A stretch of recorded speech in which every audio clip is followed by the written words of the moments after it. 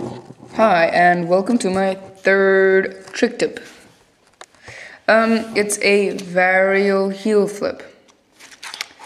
It's an easy trick to do, at least I find it pretty easy. And it's a nice trick, looks cool, and it's fun. Yeah, that's a varial heel flip. It looks pretty cool, and it is pretty cool, and it's awesome.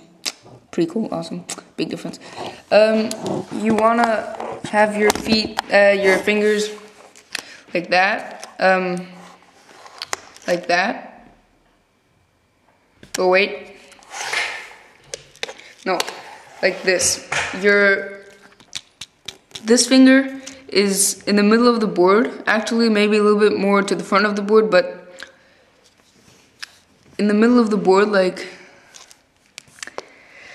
these are the screws, and right on the line of the screws, but in the middle of the board. So in the middle of the board, sorry. And a little bit over the middle of the board, so closer to the trucks, and yeah, like that. And you want to have your back finger, your middle finger, kind of on the edge, so all you have to do is pop, and your board automatically spins. So it's kind of easy to do it, because you don't really have to do anything else except put your finger like this, and it automatically spins. See? Wait. Yeah. You just have to do a little bit more. Well, what you really want to do is you want to pop, kind of, and sort of go like this.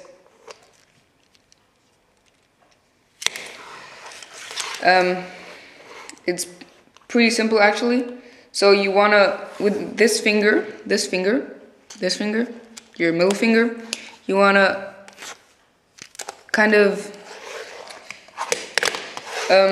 scoop it up, so to say, just not like this way around, like for the tree flip or whatsoever, I don't know. But you want to scoop it like this way. And when you do this, when you have this motion down, that motion, when you have that down, you actually nearly got the varial heel flip. All you have to do is kind of go like that with your finger, with your other finger. So it's like that. Ugh.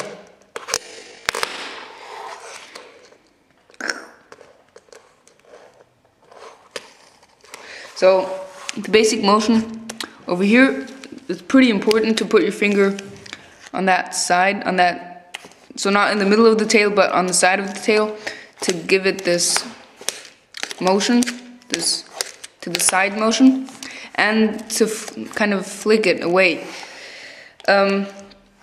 I find this trick easier than the heel flip, because the heel flip is a little bit strange, because you kind of have to go like this, and the board sometimes spins like that.